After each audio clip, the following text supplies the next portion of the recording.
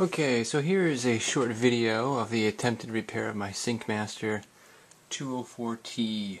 This monitor I actually found in the dumpster with a sticker on it that said did not work, obviously, because it shows up much brighter in this camera than it does in real life. It's really washed, well, not washed out, but it's all faded, and I think I have the brightness turned up to the max here.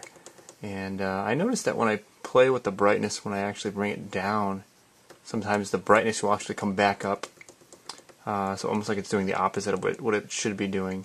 I see that it starts flickering when the brightness is too low, and all sorts of weird issues with this.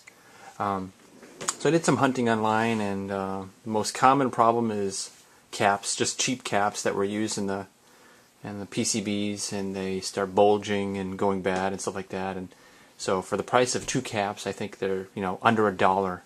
I think I got them at Mauser. I was placing an order, so I grabbed a couple for this guy too. And actually, you can see there, this here is a manual that I found online for repairing this guy. And so we'll see if it works. It'd be nice because it is a pretty sweet monitor. It's like a 20-inch monitor or so.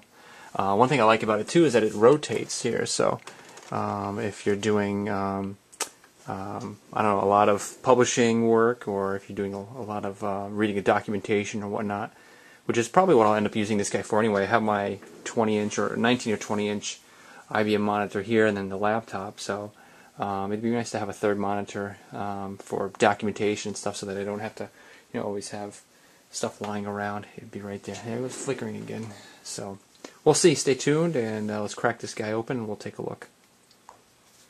Okay, so here's the chassis. This is the power supply section, control logic. These are the problematic caps. These two guys. You probably won't be able to tell because my focus does not work well with this camera for up close, but the tops of these two guys are bulging. Actually, all these guys are bulging, which makes me wonder if by just replacing these two larger ones here, whether that's going to fix it, or whether I'm going to go back and tear it open again and replace these guys. So unfortunately, all the documentation that I read just talked about replacing those two guys. So when I put my order in for Mauser, I only bought these 2 caps, so we'll see. Hopefully I won't have to go back. I mean, it took me, 10 minutes to take the whole thing apart, but it's just the pain to have to go and do it all again twice.